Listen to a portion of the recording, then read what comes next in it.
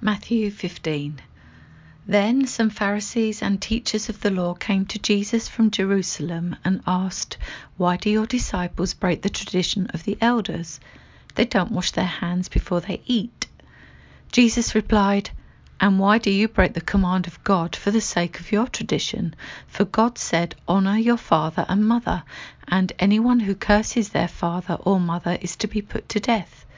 But you say that if anyone declares that what might have been used to help their father or mother is devoted to God, they are not to honour their father or mother with it.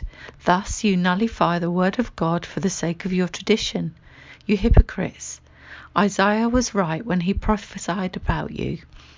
These people honour me with their lips, but their hearts are far from me. They worship me in vain. Their teachings are merely human rules." Jesus called the crowd to him and said, "Listen and understand. What goes into someone's mouth does not defile them, but what comes out of their mouth, that is what defiles them." Then the disciples came to him and asked, "Do you know that the Pharisees were offended when they heard this?"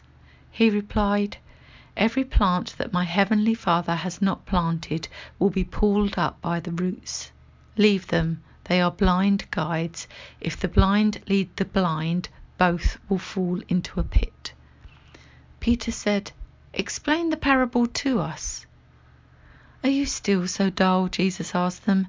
"Don't you see that whatever enters the mouth goes into the stomach and then out of the body?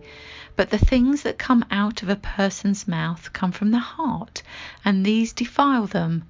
For out of the heart come evil thoughts, murder, adultery, sexual immorality, theft, false testimony, slander.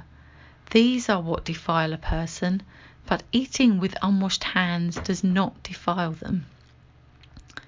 Leaving that place, Jesus withdrew to the region of Tyre and Sidon. A Canaanite woman from that vicinity came to him, crying out, "Lord, Son of David, have mercy on me. My daughter is demon-possessed and suffering terribly." Jesus did not answer a word. So his disciples came to him and urged him, "Send her away, for she keeps crying out after us." He answered, "I was sent only to the lost sheep of Israel." The woman came and knelt before him. "Lord, help me," she said. He replied, "It is not right to take the children's bread and toss it to the dogs." "Yes, it is, Lord," she said. "Even the dogs eat the crumbs that fall from their master's table."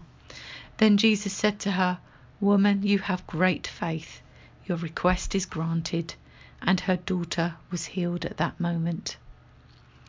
Jesus left there and went along the Sea of Galilee. Then he went up on a mountainside and sat down.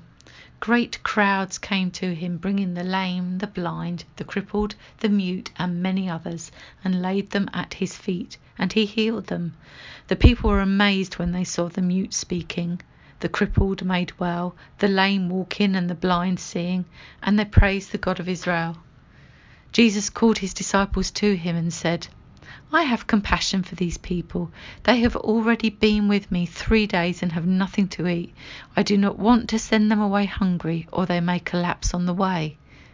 His disciples answered, "Where could we get enough bread in this remote place to feed such a crowd?" "How many loaves do you have?" Jesus asked. "7," they replied, "and a few small fish." He told the crowd to sit down on the ground. Then he took the 7 loaves and the fish, and when he had given thanks, he broke them and gave them to the disciples, and they in turn to the people. They all ate and were satisfied. Afterwards, the disciples picked up 7 basketfuls of broken pieces that were left over. The number of those who ate was 4,000 men, besides women and children. After Jesus had sent the crowd away, he got into the boat and went to the vicinity of Magadan.